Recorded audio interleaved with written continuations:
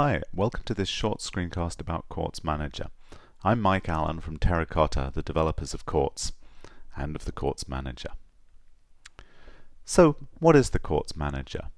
Quartz Manager is a GUI tool designed to help you manage your Quartz environment. It manages schedulers, it manages jobs, it manages triggers, it lets you see in a browser what's going on and to control the operation of all of your Quartz capabilities. How does it work? Quartz Manager is a Java process that talks via JMX to multiple Quartz scheduler instances in your applications.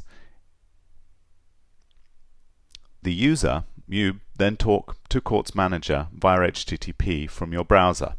It delivers a Flash GUI. So how do you run it? Very simple.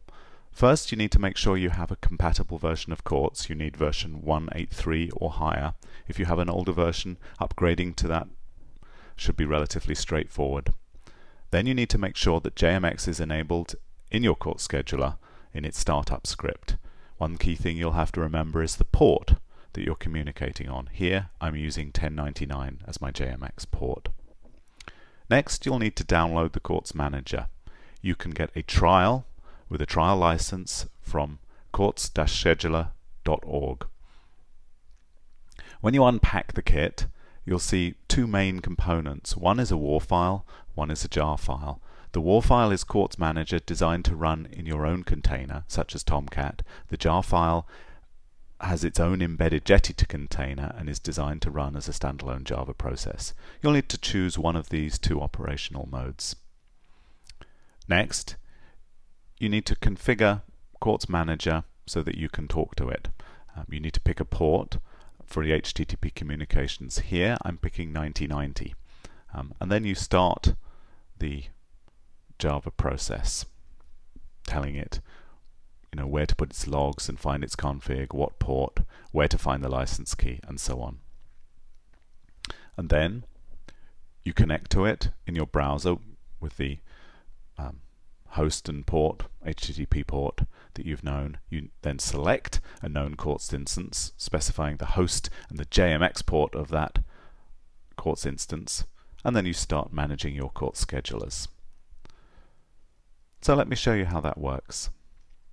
I already have a Quartz application here in which I can simply use a UI to add a scheduler, to create a job detail, and to begin triggering that job every second. 1, 2, and so on. And then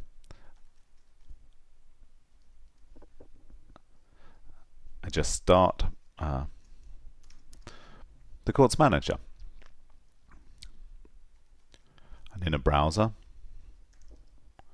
I connect to it. Once connected in the browser to the Quartz Manager, I connect on to the appropriate Quartz scheduler. Here again the port 1099 for JMX that I chose for my Quartz scheduler. Immediately I'm presented with a screen giving me an overview of what's happening in my Quartz environment. I see all the schedulers listed for each scheduler. I can check out the details. I can see that this is a using the RAM job store, that it's version 2.0 of Quartz, and so on and so on. I can put that scheduler in standby or shut it down.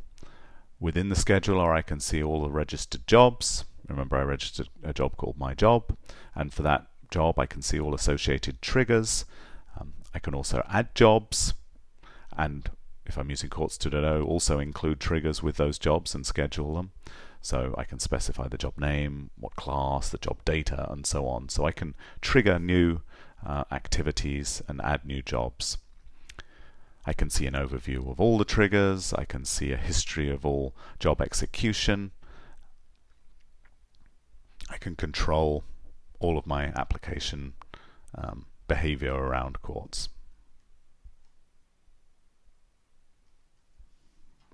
So that's all there is to it. If you go to http://quartz-scheduler.org, you'll be able to download a trial copy. Thank you.